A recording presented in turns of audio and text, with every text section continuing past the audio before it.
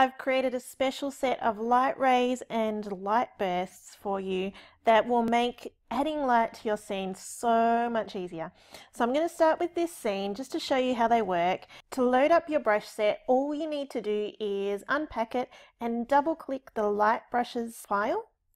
That will actually load it into your brushes and you'll find them at the bottom of all of your brush presets. You can change that around later, but it starts with these ones here. So we've got 6. So I'm going to add these different light brushes to this scene just to show you how it works.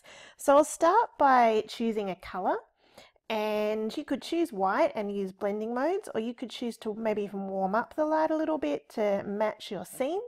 So I'm going to do that and make it a sort of yellowy color.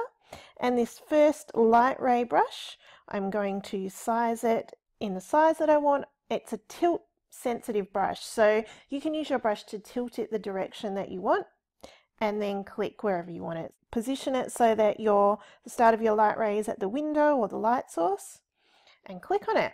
There you've got an immediate light ray there, and you can change the blending modes as well. So you might change it to something like soft light to be really subtle. I love the soft light effect. I think it looks good. Sometimes you may want to duplicate the layer to make it more obvious.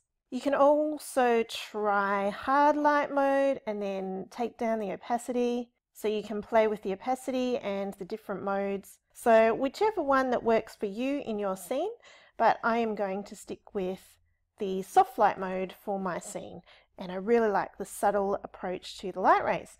So I'm going to create a new layer to show you the next brush available, which is this one here. It's similar, but it has differing light rays. So if you want some variety and you don't want things to look like they're duplicated, use a different light ray brush for the other side.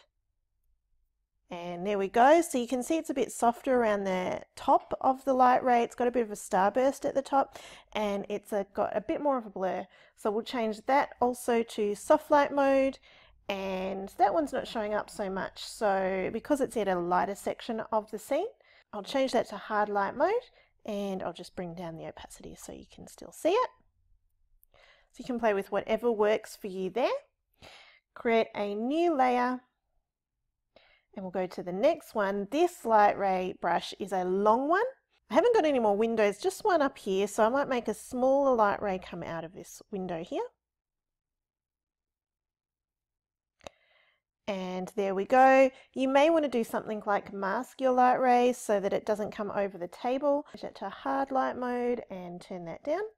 And then we've got the other light sources. So this one here is a magical light ray. I'm going to turn off the first one that I did and create a new layer.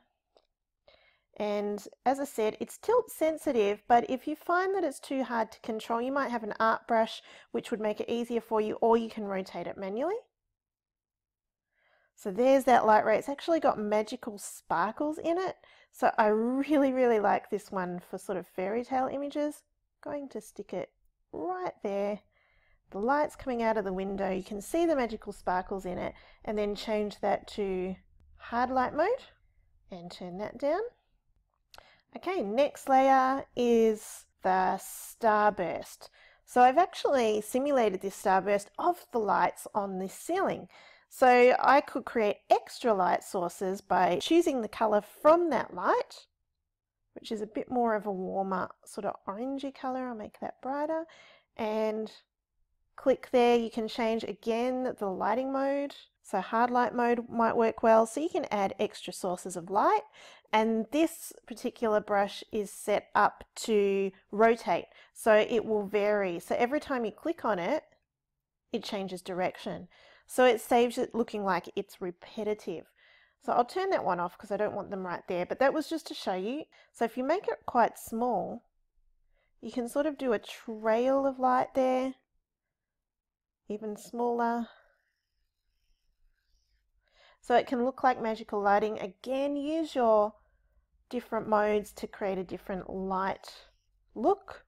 So you could even have some magical lighting coming out of the window, and change the modes as well. So create extra magical light.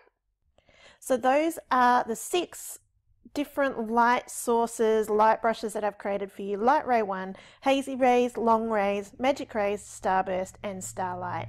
I think these will be really helpful in all of your scenes and make adding light rays so much quicker.